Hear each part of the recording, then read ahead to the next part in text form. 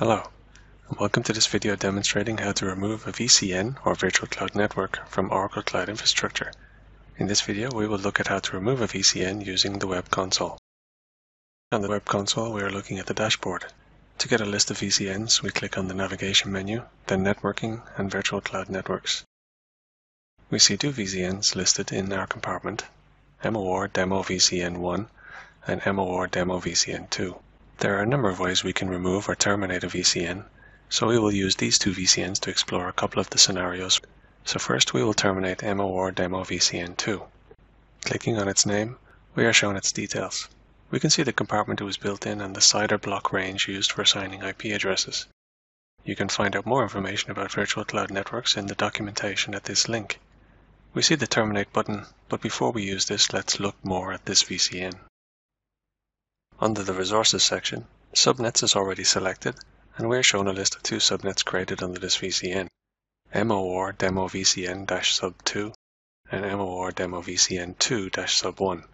Also under Resources, we can see other networking components associated with this VCN, such as route tables, security lists, etc.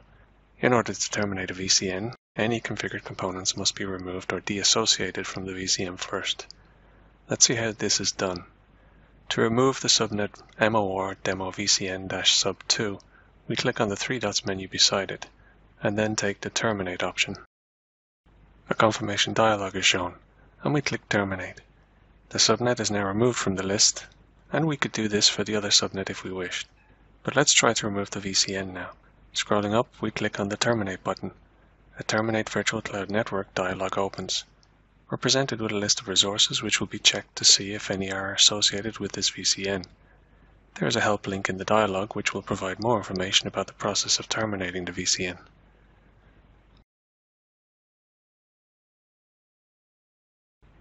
After a few minutes, the information loading completes and the dialog now has a list of components that will need to be terminated in order to terminate the VCN. We are shown a warning that anything terminated cannot be restored afterwards. We click on Terminate All to continue. The dialog updates to confirm the VCN is terminated, and we click Close. We are returned to the VCN details and would need to refresh the screen to see it's gone. Instead, we use the Breadcrumbs menu and select Virtual Cloud Networks. Our list now only shows MOR Demo VCN1. The VCN is a very important component of your Oracle Cloud Infrastructure, as other provisioned elements are dependent on it. For example, compute instances, load balancers, mount targets, network security groups. Compute instances cannot be created without first having a virtual cloud network in place. Similarly, terminating a VCN requires first deassociating any dependencies other components have on it. Our second VCN is being used by a compute instance, so let's see what steps are needed to terminate this VCN. We click on the navigation menu, then Compute and Instances. We see an instance named MOR Demo Inst-100. Clicking the instance name, the details confirm that this instance is associated with the VCN MOR Demo VCN1 and is using subnet MOR Demo VCN1-Sub1, a component of that VCN. We return to our VCN using the navigation menu, Networking and Virtual Cloud Networks. We click on our VCN name to view its details. For the subnet, clicking on the three dots menu, then Terminate, we get our confirmation dialog again.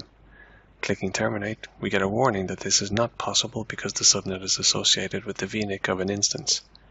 If we try to terminate, we'll be presented with this warning again. We click Cancel. We must remove this association, so we navigate back to our instance with the menu Compute and Instances. We click on the instance name. Stopping the instance is not sufficient. To remove the association with the subnet, we must terminate the instance. We click on the More Actions drop-down and select Terminate. In the confirmation dialog, we click Terminate Instance. The status of the instance changes to terminating and after some minutes, terminated. The instance has been removed, and so its association with the subnet. We navigate with the menu Networking and Virtual Cloud Networks back to our list of VCNs. Clicking on the three dots menu, we select Terminate. This time we do not get the error message and the dialog creates the component list of items to be removed. When the list is complete, we select Terminate All and are shown the Virtual Cloud Network termination is complete. Oracle provides an extensive number of resources which you can use to learn more about this subject and others. Use the links here to find more content about this video, as well as Oracle Linux and using Linux on Oracle Cloud Infrastructure. That's the end of the video. Thanks for watching.